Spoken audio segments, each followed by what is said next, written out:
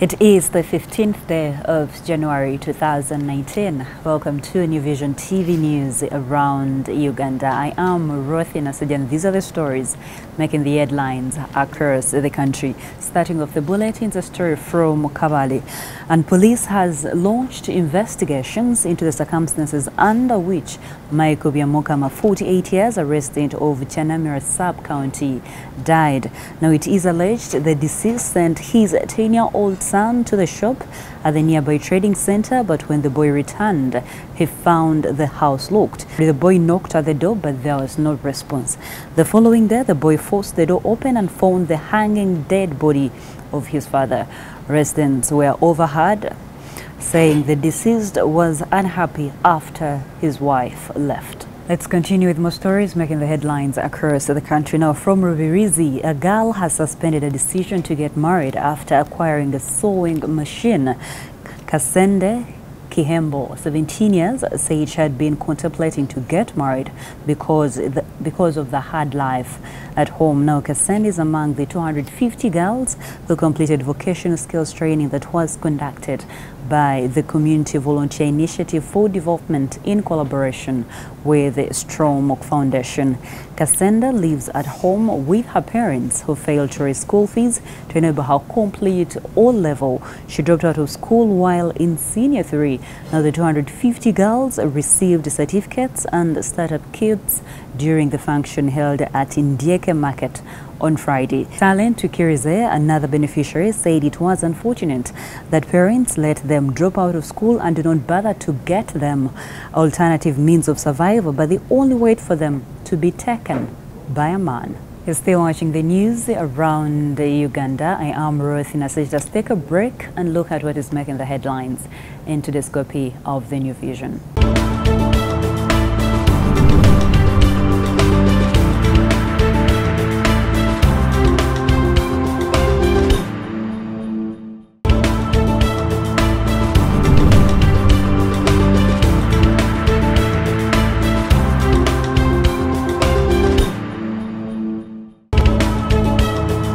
Now, for those who cannot access the hard copy of the New Vision, the link is on your screen. Subscribe to our e-paper and access all the products published by Vision Group. And also download the Vision Group e-paper app on your phone and access the products from Vision Group.